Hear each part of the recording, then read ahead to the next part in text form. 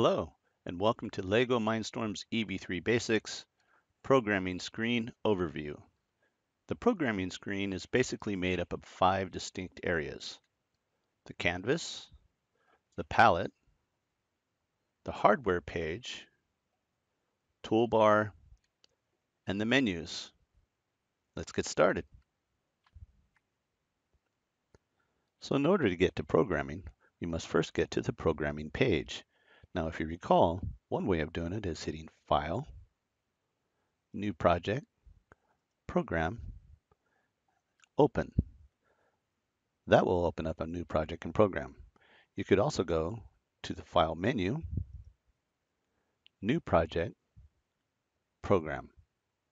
That will open up a new project and program. But the easiest way is actually to click this plus sign and simply add a project.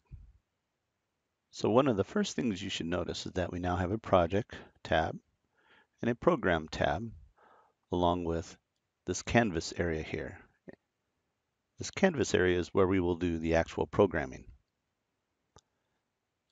To make room for that, we're going to go ahead and close this content editor. We don't have a lot of use for that, so we won't be using it. Just go ahead and close that out by clicking. Getting back to our canvas area, notice this item that's floating in midair here.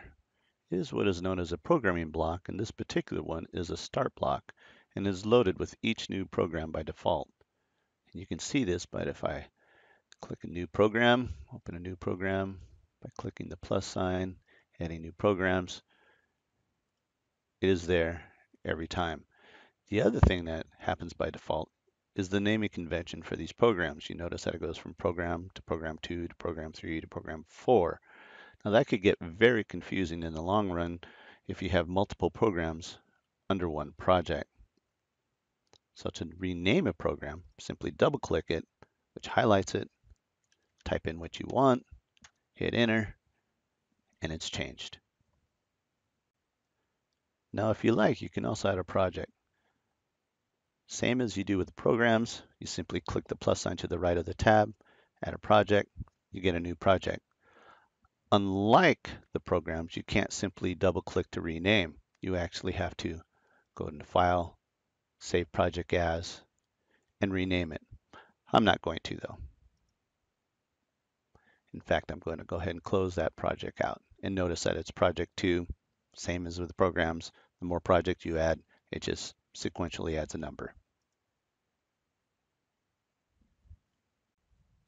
With this area being the canvas, directly below is the palette in which we get our programming blocks.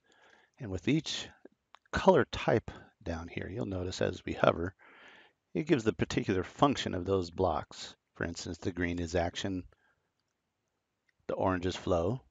Now, if you notice, right here is the start block. So that tells us that the start block, being that it has an orange band across the top, is part of the flow block family. Then we move on. We have the sensors, the data operations, the advanced. And this one has no blocks, and that is because this is where you actually can compile programming into one block and place it here for later use. Now for our purposes today, we'll be focusing primarily on the green action blocks and the orange flow control blocks, which I'll just refer to as flow blocks. Now if you notice as you hover over these blocks, you get an idea of what they're actually meant to be used for. Same thing with the orange flow blocks.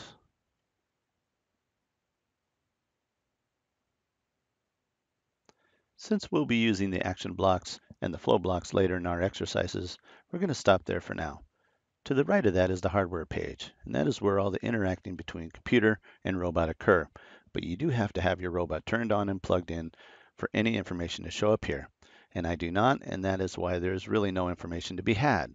But one of the important areas of interest is the port view.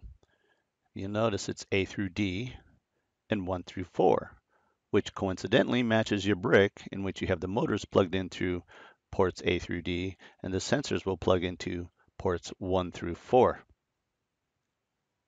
Also of importance are these buttons to the right, the download, the Run and Download, and the Run Select. These will make much more sense later on when we get into the Downloading to the Brick Hardware Page Details section.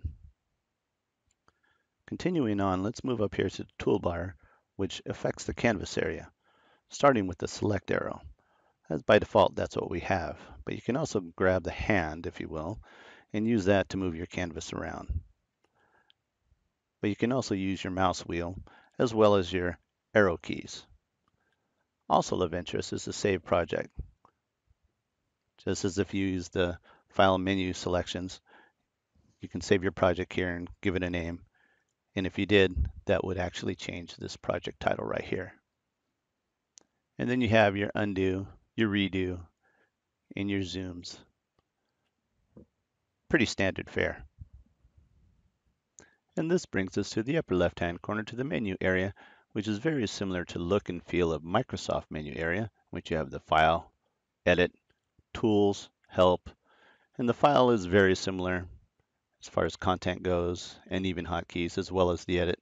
The tools are a bit different, but here again, under Help, Show EV3 Help is probably the most important thing I can direct you to. And that about covers this section.